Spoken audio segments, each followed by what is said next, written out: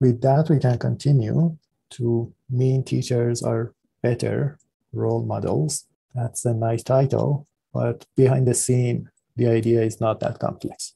You have some labeled data, you have some unlabeled data. And what you are trying to do is if you make some predictions on your unlabeled data and you use another model to make some predictions again on your unlabeled data, you want things to be consistent. You want these two models to give you the same predictions. That's the idea. That's going to help you write down a loss function. You have a student model who is going to learn from a teacher. The student model is going to look at the labels or your labeled data. You can think of that as the assignments, which are graded. You know the answers to them. So you can think of them as practice exams. And then at the same time, there are some examples which are not labeled. So the student is going to keep practicing on its own. At the same time, the student is going to look at the teacher and trying to be consistent with what the teacher is predicting. The student and teacher have different parameters and they have different noise, and you're going to notice why noise is important here.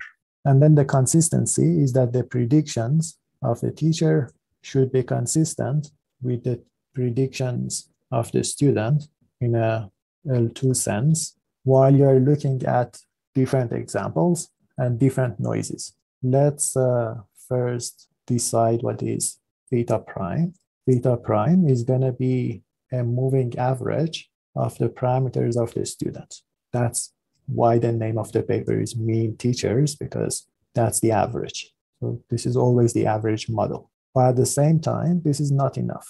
First of all, if you have this type of a loss function, if theta prime is equal to theta, if there is no noise, you are subtracting a model from itself. And then if you sit behind the computer and train this, your model is going to collapse. So whenever you are doing training, your model is going to find the simplest model because of the nature of stochastic gradient descent.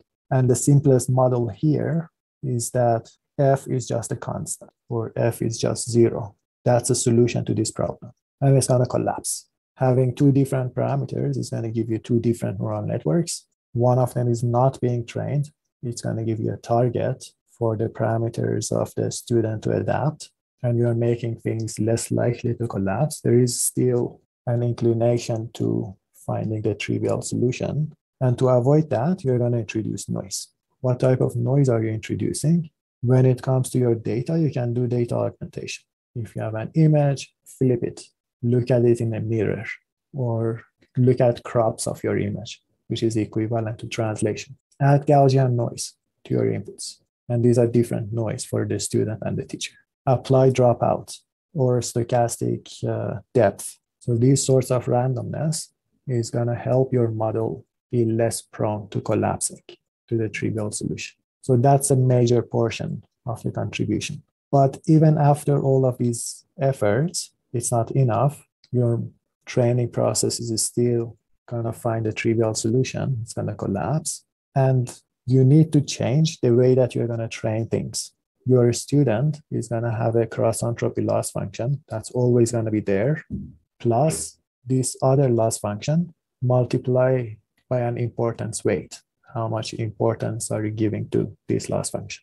That scale, you're going to change it from 0 in your training process to the final round. It means that initially you're ignoring this consistency, and then gradually you're introducing more and more consistency. This is very similar, this idea, to a previous paper. We don't have time to cover that, which is about temporal ensembling, which is similar to label propagation, that rather than maintaining an exponential average of your model, maintain an exponential average of the labels or label predictions on your training examples. Keep an exponential average of the outcome of the model rather than its parameters. So it's along the same lines. How does it compare? This is if you do supervised learning, if you have labels. These are the error rates. This is the case where you have labels per each image. This is the case where you have fewer labels compared to the images. So 2,000 examples are labeled, and the rest of them are unlabeled. This is CFAR 10. 10 classes. GAN paper we covered. Temporal ensembling we don't have time to cover, but we just briefly mentioned it. Virtual adversarial training is the paper that we just went through that's giving you this number in terms of the error rate.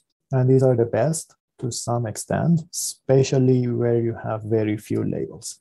These are the cases where the other models fail, or they are worse than the supervised only. The supervised only is training only on supervised data.